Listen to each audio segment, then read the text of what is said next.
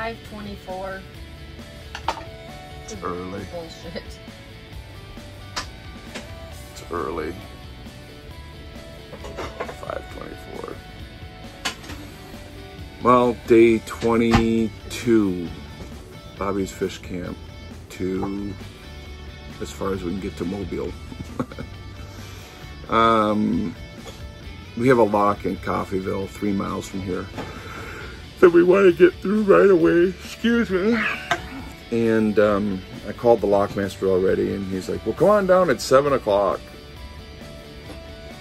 No. I said, we'll be there at 6:30. I couldn't understand what he said after that.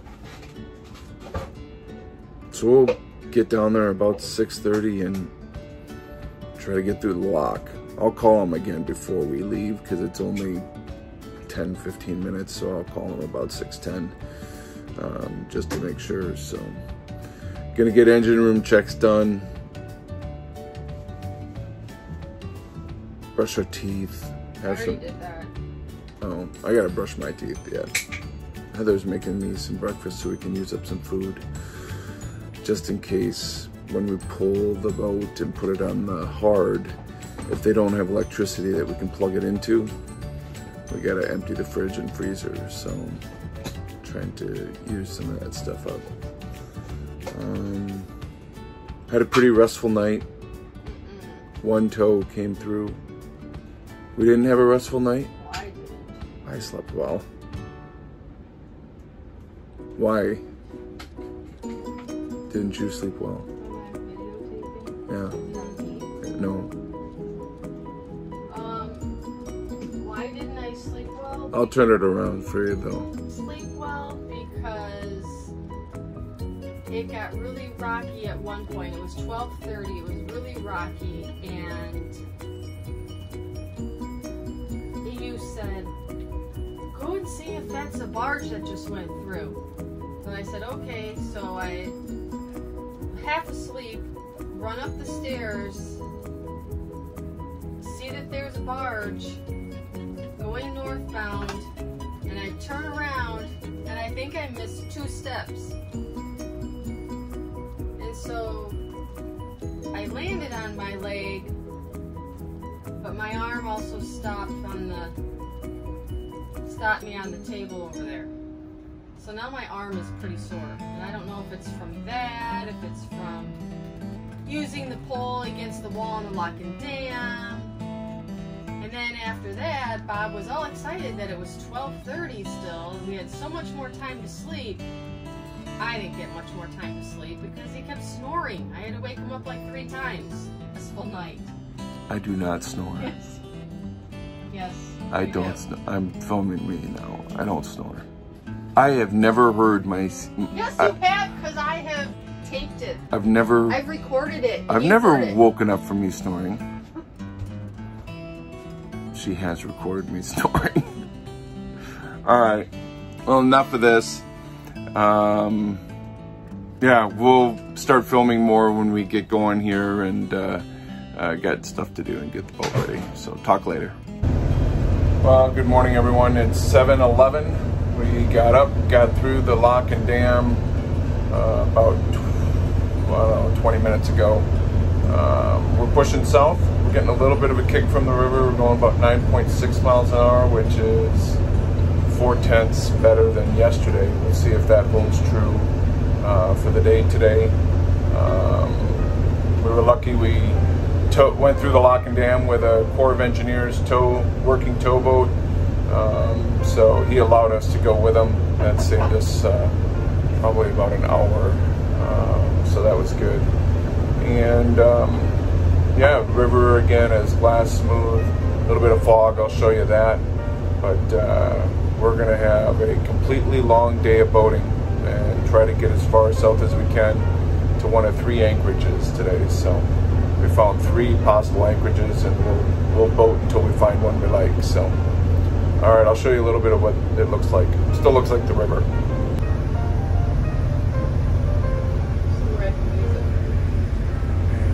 So very calm, glass smooth this morning.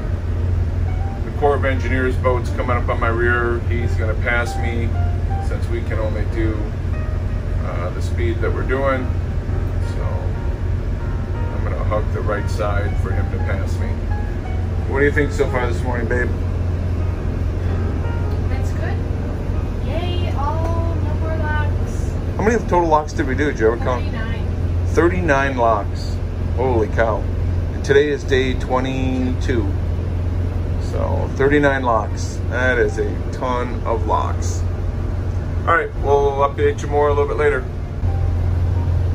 Well, it's about almost 9 o'clock now, about 8:53. River remains just glass smooth. It is pretty down here.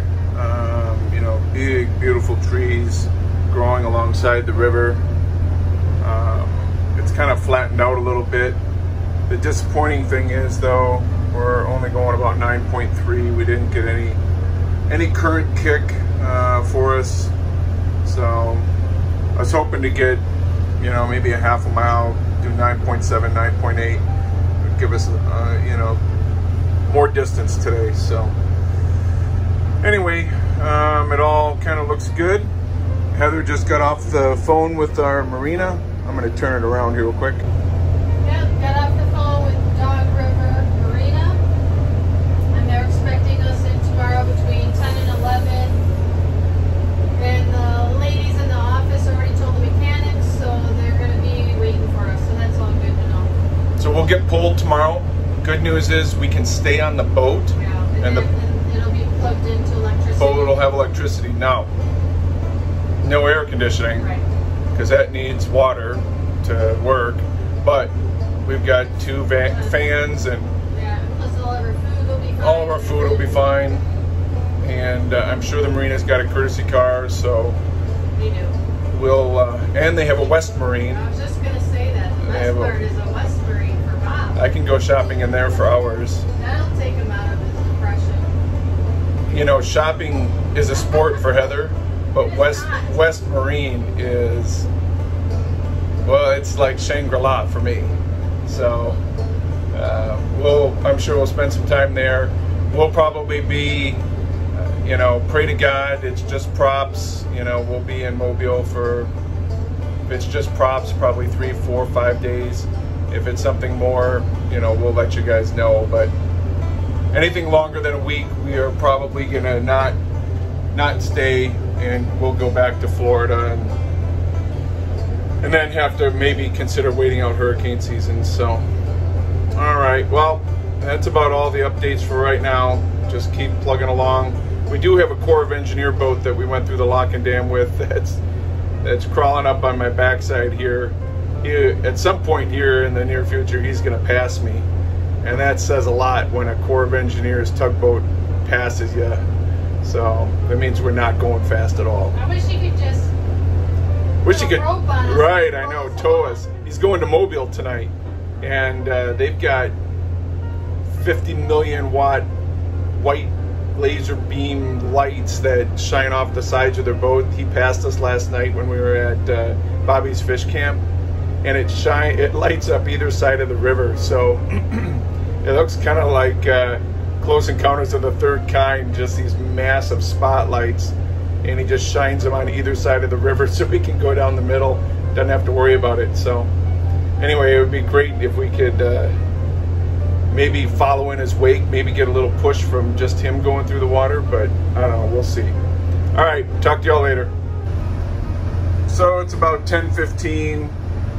The engineer tow passed us. This is the 10 Tom, and I am going to try to follow him as far as I physically can, because although the river won't give us a kick, following him is taking us anywhere from 9, the same as what we were doing, 9.4, all the way up to 10 miles an hour, depending on if I find the right spot in his wake. So we're pretty far back from him, safe distance, and just cruising along in the channel behind him. He knows we're here, we've been talking, so he's fine with it. I gotta turn down my radio. But huge sandbars down here on the river. The river's again starting to curve. We're doing a loop back on ourselves. And it gets worse down there. There's actually a figure 8. I'll show you that when we get there. Well, it's technically not a figure 8. Well, not a figure 8, but it looks like a figure 8 since. No, it doesn't. Yeah, it really does. Well, no, That looks like a figure 8. No, it doesn't. A figure 8 goes through. Like If you draw 2 circles on top of each other, that looks like the number 8 to me. No?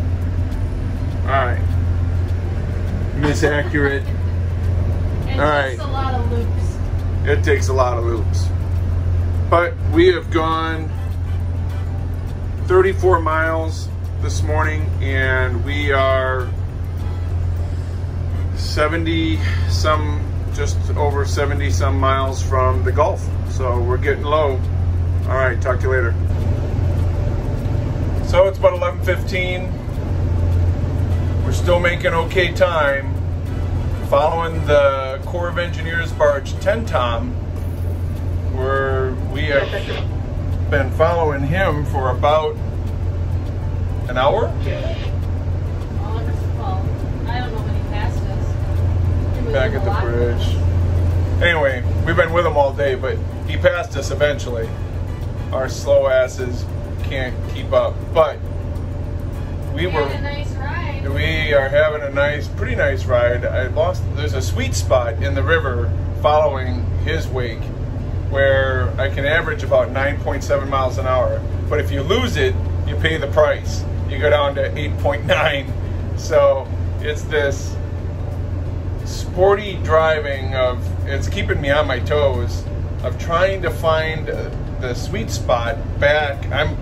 I'm a quarter mile behind him now, but he's moving so much water with that barge that there's still a lot of turbulence, and you can get the sweet spot. But we're at mile marker 76. Our first of 3 anchorages are down at starts at mile marker 16. So we've got about 60 miles to go. It's 11:15 right now, 11:20. I'm sorry. And if we can come close to maintaining 9.5 to 9.7, we should be down there by 5 o'clock. Plenty of time to find an anchorage and get set up for the evening. So, anything for you, Heather? No, I'm getting hot, and I think we need to turn the air on soon. Aren't you hot? Yeah, I've got a river of sweat running down my ass crack right now. That's a little TMI. TMI. I'm just talking to a camera. She's so pleased to be married to a guy like me. Are you happy to be married to a guy like me? Yeah. I embarrass her sometimes. I crack myself up. All right. We'll talk to you all later. Bye. Are you all pissy again? I'm not pissy. We're at miles. Just a second, I'm giving an update. I am too. Just chill out for a minute. God. It's 1 o'clock. We're at mile marker 60. Our anchorages start at mile marker 16. So we've got 44 miles to go. We have gone 60 miles so far today. Still trying to catch up to that Corps of Engineers tow, but that's not happening. Played our first game of cribbage today. Yeah. And now the score is 2-0 Heather. And I got a 24-point hand right at the end. 24-point hand on the second to the last hand. And she beat me by how many points? Well, 8. No, you gotta take my 6 points. Oh. You never gave me my 6. How many points did you beat me by? 1. 1. Again. Unbelievable. That's okay. All right, we're gonna play another one, try to win. But trip's going okay, not getting much of a push from the river down here. We're only 40, 50, 60 miles from the Gulf now, so it's getting closer. The river still looks the same, hasn't changed, which is kind of surprising to me, but anyway. All right, more later. Well, it's about 2:20 and we're continuing to move along. I have an interesting scrap metal, I don't know, scrap metal something. That's a huge crane though. His name is Clyde. I don't know if you can see, can't see it on the back, but the crane's name is Clyde. It's got a magnetic plate dropping metal and garbage, not, well, I don't know, scrap metal into the barge. What the heck is that? Holy cow. I'll have to figure out what that is. Anyway, we're moving right along. Probably got another 4 hours to go to the anchorage. So, not a whole lot to see.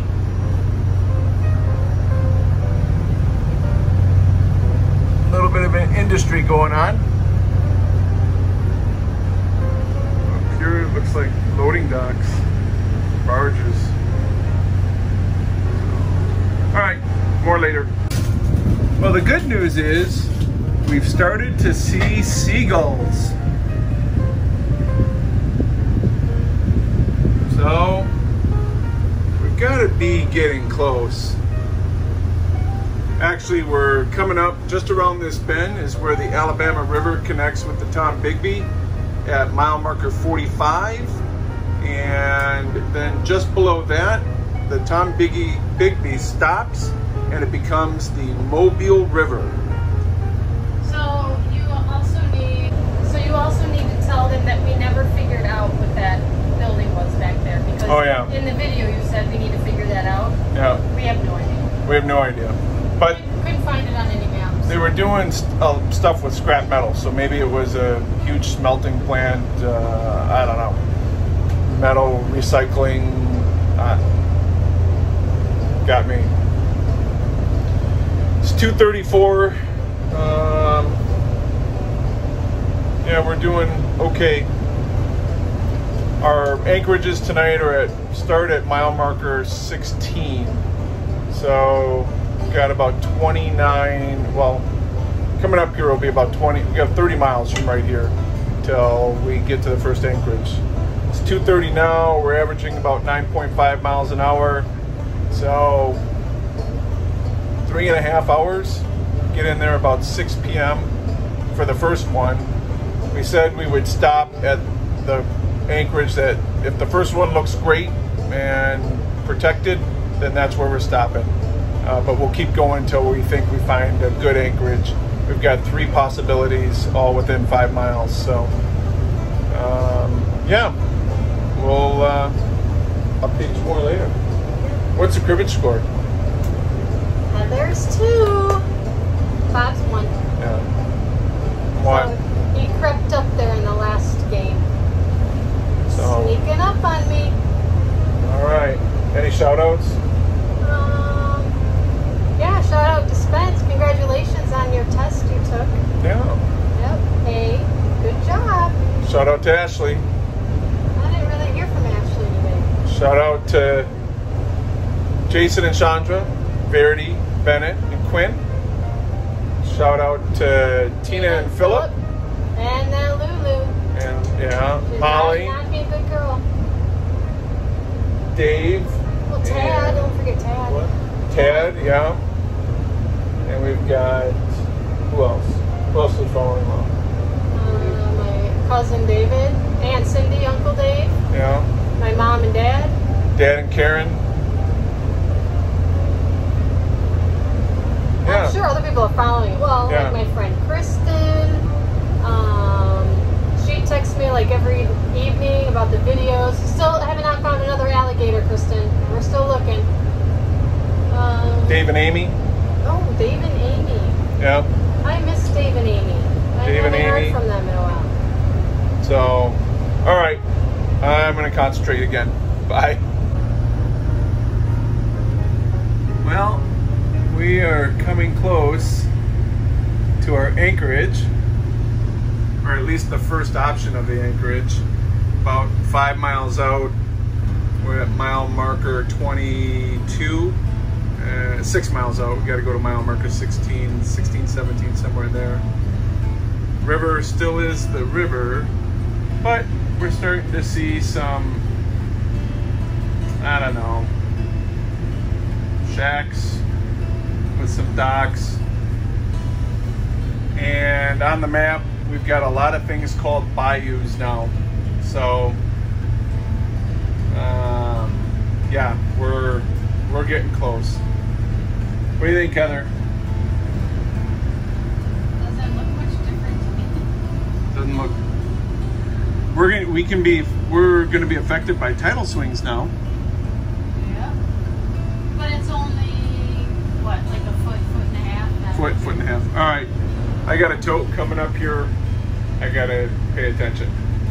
All right. Talk to y'all later. All right. So we are anchor set. It's 6:23. We are at mile marker 12 on the Mobile River. So we only have 24 miles into Dog River Marina tomorrow. So less than a 3-hour drive. It's about a 10-mile-an-hour drive with what we've got.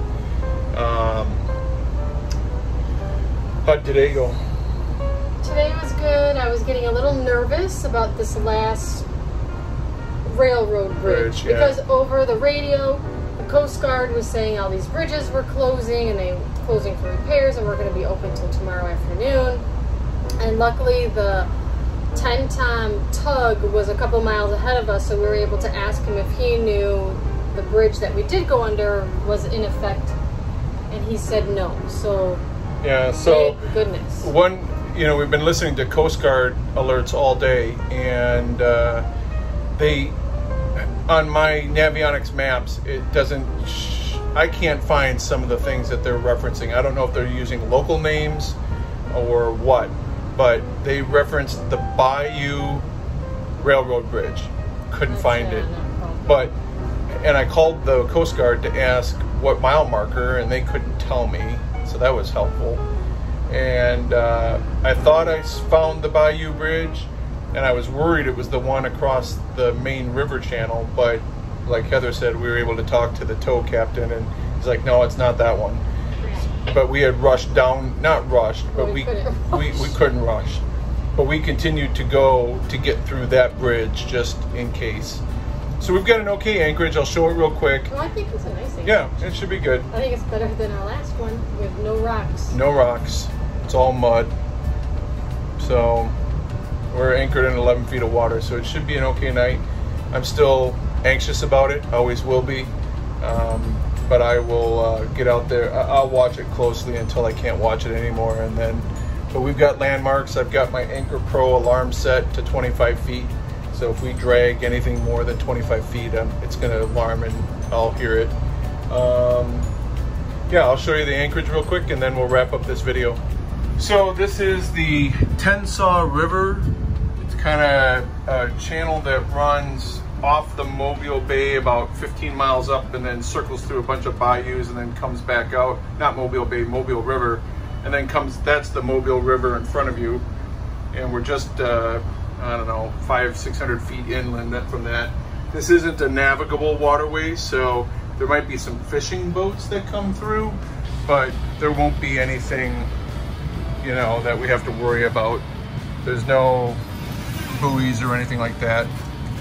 So we're set, and we'll watch the anchors and beautiful sunset. We got in a relatively good time, and this will wrap up day 22. And we've got only 1 or 2 bars of cell service, so I don't know if I'll be able to post this till tomorrow. But okay, everybody, have a great night.